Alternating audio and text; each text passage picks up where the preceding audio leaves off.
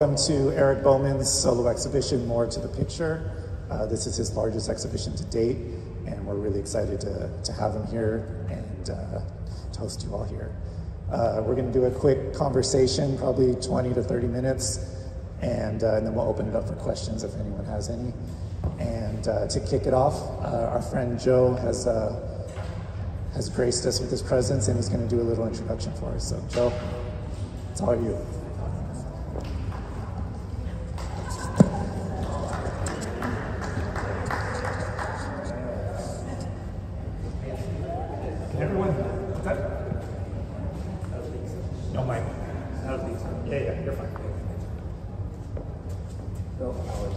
How's it going, Logan? Hey, Joe, thank you. So I usually take on today because I just finished dinner with my group, and I'm awesome.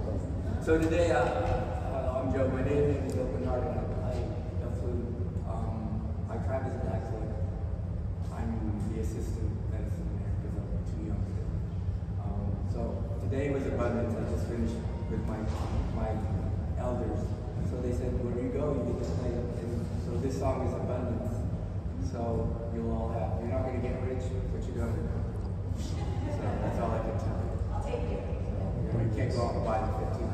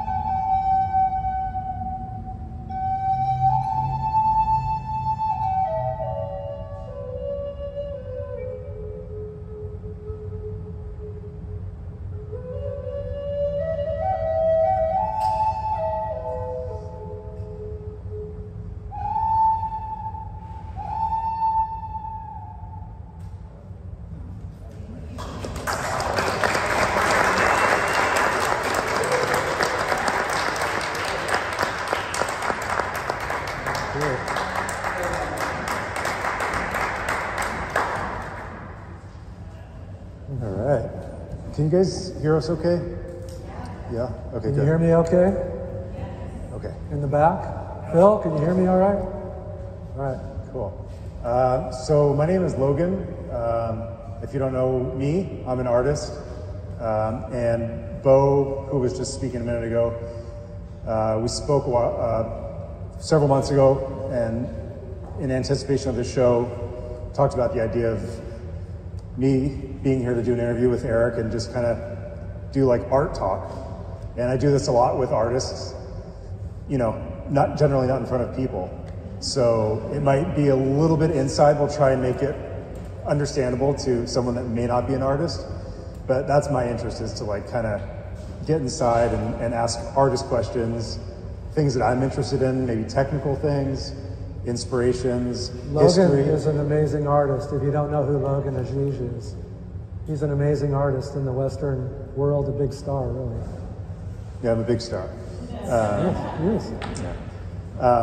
But yeah, so that's the plan, and I had zero preparation. I kind of thought of a couple things on the way down here. And I don't know what he's going to ask either. Yeah.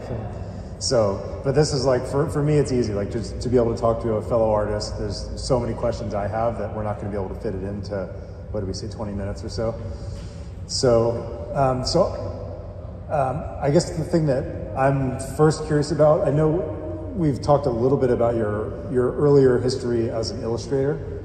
So I want to talk about that. But also before that, what was your schooling like? Like art school for me is always very interesting. There's so many different paths that we tend to take to get to be into this life as a professional artist. So early schooling, meaning like art school. Did you do any sort of art school? Well, that's a very short answer. I'm basically a high school graduate. Okay, yeah. I had maybe 2 semesters of junior college. I never went to art school, no. Okay. And then, so what was your transition then from junior college? Did you take art classes at all in junior college? No. No. I was probably like a lot of kids, you know, I think everybody, was Picasso or somebody said that every kid's an artist, but it gets kind of beat out of you or, you know, educated out of you at some point. But I was always drawing from the time I was a kid, and all the other kids in class, like maybe from second grade on, always looked to me to be the artist, you know. Yeah. So I'm basically self-taught, school of hard knocks kind of thing.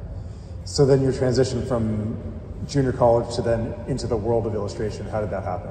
It's very serendipitous kind of thing.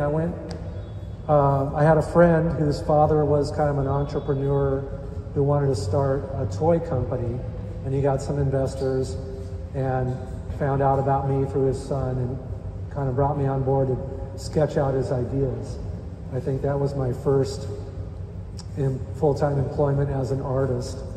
Before that I airbrushed surfboards for a couple of surfboard manufacturers in Southern California, and I worked at a t-shirt shop as a silkscreen t-shirt printer and designer. So I just showed my portfolio and got these jobs. Nobody asked for a degree or anything. They just looked at what I could do, and then so one job led to another, and I kind of learned as I go. And you sort of build your portfolio that way. Each job, that's like a new addition to your portfolio. Yeah. So I wanted to be a comic book artist at one point, and I did some comic book work, and I moved north to Portland, Oregon. I grew up down in southern Orange County. I moved to Portland, Oregon area in the late or mid 80s, and I was showing my portfolio around, and someone told me about an illustration studio in town, and they thought I would fit good there because my portfolio, I had comic book work, I had airbrush illustrations, I had t-shirt designs, I was kind of all over the map. And they said, you look like an illustrator, you should go talk to Jim Smith, who owns Art Farm, was the name of the place in Portland. They had all the best illustrators under one roof in a big Victorian house. And I always thought Victorians were really cool. I used to draw those when I was a kid. And so I went and showed him my portfolio, and he could see some raw skills there, and he invited me to move in. And I think I paid a $10 a month token rental, you know, payment, and I got a room in this big Victorian house with all these other illustrators who knew what they were doing. And I would just walk around and look over their shoulders and ask them questions.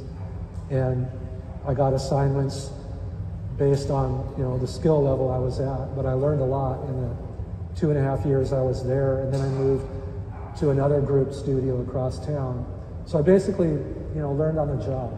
That's my education. That's your art school, really. Yeah, it is. Yeah, and that's kind of the best, I feel like, in a lot of ways. Like art school, it's great for like sort of that basic training, but like especially in the illustration world, just like getting out there and figuring out how to do things. Yeah, like I've known people that went through Art Center, College of Design in Pasadena, where I wanted to go. Yeah. And they didn't know half the stuff I knew about the business side of being a freelance artist. Yeah. And so I could talk to you about this, like that topic alone for an hour, but I'm going to stop myself. What led you into fine art from there? Did you tire of the It's so weird, you know. I could imagine this applies to just about any vocation, but maybe more so with artists because it's just such a fanciful kind of world. Another artist, illustrator, moved up to my area, and he was getting a lot of work from Disney. He was an airbrush artist, and I was heavy into airbrush illustration at the time. And he heard about me and he needed help, so he hired me to come help him. Well, it turns out that he went to high school with an artist named Tim Soliday. And he went down to California to visit his folks one Christmas. He took his video recorder with him. This is in the 90s. Yeah. And he went and visited his old friend, Tim Soliday, and took a film of inside of Tim's studio and brought it back. And he said, I want to show you what this guy, my old high school friend, is doing. And I had no idea what fine art was all about at all. I was just an illustrator. Everything I did was for commercial use. You know, it was to promote a product or a magazine article or something. And he showed me this video of Tim's work, and I was blown away. And I said, wow, I'm really interested in this. So the following Easter, I took my wife and we went down to visit my folks in Long Beach. And my friend set it up so I could come and visit Tim. And I hung out with Tim for the weekend. And he took me over to another artist named Steve Houston.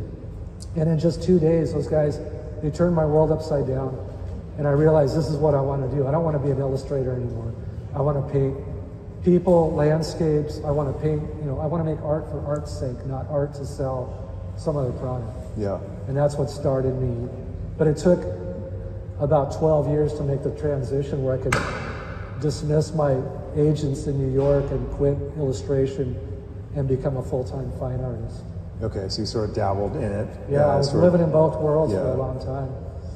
That's interesting. Yeah, I can imagine those two artists specifically being very inspiring. Yeah, but think about the odds of that. Like I would run into some guy, or word of mouth, I would meet this guy who just happened to be best friends with a fine artist in Southern California. Yeah. And I have folks living in Southern California still. So I come down and I meet him. And, you know, my career's been that way. It's never been a straight road. It's always been these bizarre doors that open up and I go through and I meet somebody and something happens. And that's interesting, those two artists. So Tim Soliday, if people don't know him or have never met him, he's just like this, he's just all energy. Like he's like this super inspiring, he's crazy, energetic guy. Yeah, he almost like, it's like he's like maddened by art. Like he's just like, he's like struck in by art. Yeah. And then Steve Houston is this like larger than life, articulate, like just knowledge-filled artist. So like that, I mean, I can imagine that would have blown me away. I couldn't have picked two better guys. I didn't know them from Adam when I met them. Yeah. But I found out later on how influential they were, how amazing they were. And yeah, that's a lucky strike. Yeah, no doubt. So skipping way forward, I want to talk a little bit, because we don't have a whole lot of time, I want to talk about your studio practice these days. So I love artist studios, and I saw from the video that Bo put together on you leading up to the show, you've got a really cool studio.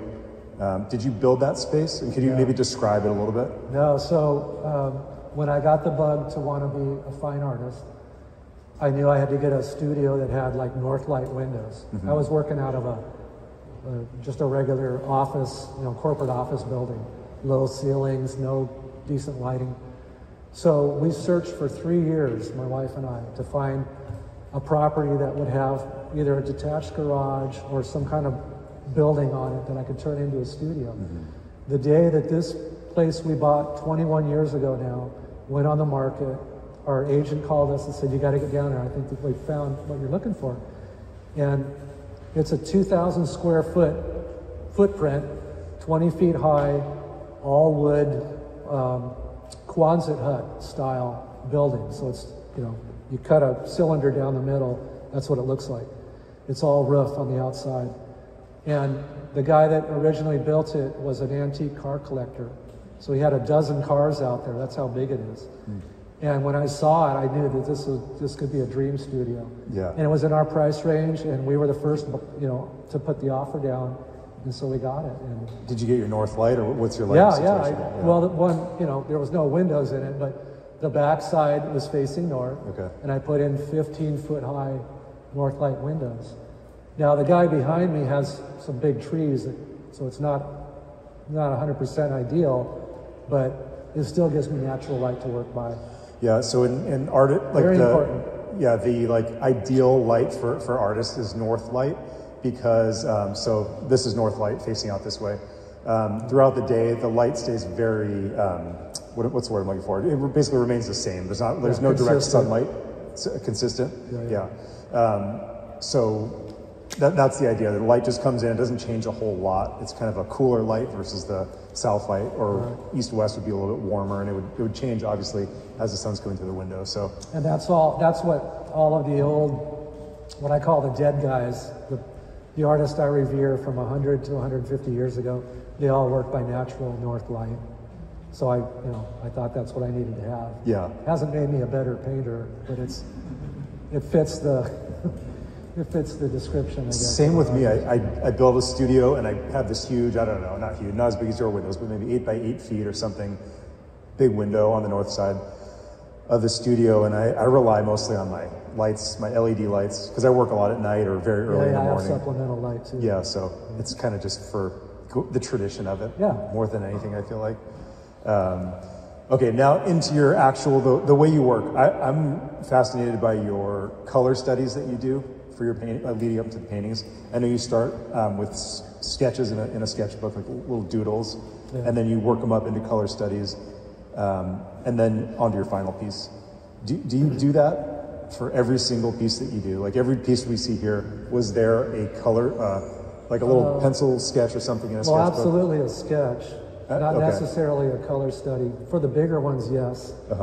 It's a scale thing. If it's something small and I can visualize it really well, I don't necessarily do a color study. Okay. But if there's any budding artists that are here, I want to throw this disclaimer out. Don't do what I did. Try and find a good art school to go to and get some good solid, foundational training, because I've eventually gotten to where most of my contemporaries are maybe that did go to art school, but I learned a lot of things the hard way later on that I wish I would have known earlier. But I think traditionally I do go through the same steps now, from a thumbnail size, little postage stamp doodle in my mind of an idea, to a bigger sketch, and then hiring models, and then either working from live models or from photographs, and then doing an acrylic, small, comfortable size color study. And acrylics, because they just dry quicker, I can, have my hand halfway over the painting without smudging anything. And then go from that to the bigger canvases. So I think that's kind of what most people do. But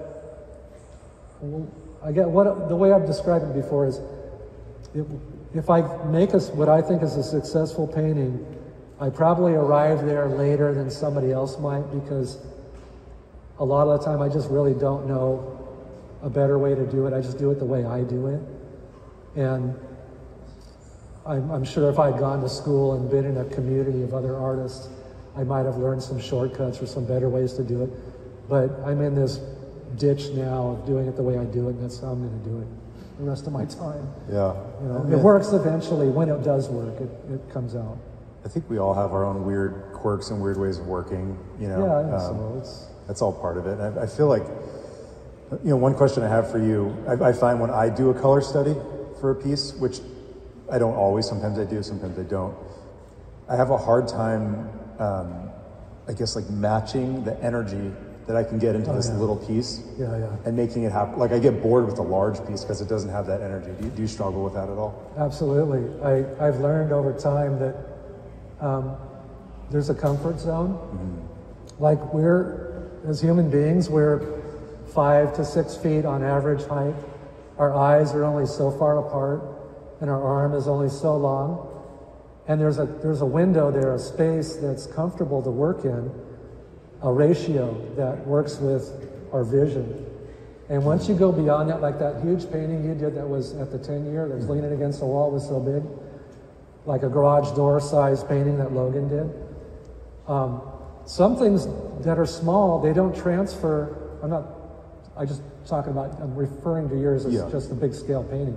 It worked very well. It was a beautiful piece. But sometimes something that's small that you do a study for, or a sketch in your sketchbook, it's hard, and sometimes it doesn't transpose to something, many times larger. And I learned that a lot of muralists began using a holding line, a solid, either a dark or a thick outline around the major shapes in a painting to hold it together at a larger scale, just because that's how we view things. And it's the same principle if you go down, way down small. As an illustrator, I still have a D magnifying glass. So it looks like a magnifying glass, but it makes everything small, because you wanted to know what you were working on, how it was going to look when it was printed in a magazine, several times smaller. And whether it goes up really big or down really small, there's information that gets lost going down small, and there's some information that it doesn't read the same when it gets really big, like up on a billboard size. Yeah. And so I have no interest in doing anything the size you did. It's just, I don't want to do that. Your stuff is more graphic, so it kind of holds together better. My stuff, I wouldn't be able to do, like a 8 by 10 foot painting. It would be really difficult for me to do. So scale is something I always keep in mind. Yeah, actually Steve Houston once mentioned to me early on, I studied with Steve Houston. Oh, did you? Yeah. And he mentioned that something about the idea of sometimes you can get away with like a really cool brush stroke or something, or gesture on a little painting. Right. And to be able to do that 10 feet wide, no, that brush doesn't act the same. The brush it's not as big, it doesn't hold as much paint, it won't pull as long a stroke. Your arm can't go all the way across the canvas. Yeah. So there's some effects that are impossible to get once you get beyond that scale. Yeah. You have to figure out a different way to do it. Sure, yeah, which I think in some ways the way I work maybe makes more sense for that, because your stuff could be scaled up huge. Yeah, it could go little or large, small or large. I don't know, where are we at, Bo? Should we keep going? Should we you guys maybe bored ask yet? some questions? Okay. I don't have questions, but I could ask a question. So, do you want to talk a little bit about your inspiration of the West? Like, I feel like I've known about your work for years, even before you started doing. I know you did some Western subject matter earlier on, but I feel like since you've sort of taken this on more, you've exploded. Meaning, like, your inspiration. I can tell. I see the excitement in your work. Can you kind of tell me about that? Yeah, I was very intimidated by Western art several years ago, because I was looking at all the cowboy artists of America and the earlier guys that were doing Western art, and most of their work was about, it was very historically accurate, number one, which I had no interest in being historically accurate. History's fine, but I don't want to do all that research. Yeah. And they were very detailed. Painting every little hair, all these little tiny brushes. And I had enough of that. I'd done enough of that as an illustrator, painting a lot of detail. I wanted to do something more stylized. And I saw your work, and I don't know if you were the first guy to do it, but you were probably the first guy to get a lot of exposure to do the Western genre in a very stylized, unique approach. And I definitely wasn't the first, but yeah. Yeah, but you were one of the first that made a big name for yourself, that I recognized anyway. And I thought, that's interesting. This guy's he's getting attention, and he's doing something completely different in the Western genre. And then, so I thought, I would try something just for the fun of it. I did a little, I think it was only like a 10 by 10 or a 12 by 12 portrait of a cowboy, an old grizzled cowboy smoking a cigarette. And my aunt bought it to be supportive. And so, but I put it online. I put it on YouTube Facebook or Instagram. And Bo saw it, your brother, and he called me and he asked if I had anything else like that, because you guys were coming up on your small work show where you invite outside artists that aren't represented by the gallery full time. And so I was thrilled when he called me about that, but it was already sold. I had to tell him I already sold that. And he said, well, do you have anything else? And I said, yeah, sure. And I didn't. And so I scrambled and I came up with another painting. And then it's a great story, because my good friend Phil Olson here of Mayan Olson Framers, one of the top framers in the country. I didn't know him yet, but I thought, okay, I'm going to be in Maxwell Alexander, this up-and-coming big deal gallery. This is like 2016. And I thought, well, I better step up my frames, because I was putting my stuff in cheap, crappy frames at the time. Yeah. So I thought I'd seen Phil's work before, and so I sent the painting down to Phil to get framed. Phil calls me up and he says, I love this painting, I want to buy it. So now I'm in this dilemma. It's like, well, but I'm going to be in this show. So I thought, let me think about this. I know. I'll sell it to Phil if Phil will agree to let me hang it in the show, and I'll give the commission to Bo. Yeah. And I thought that'd be a good move. And so Bo was fine with that.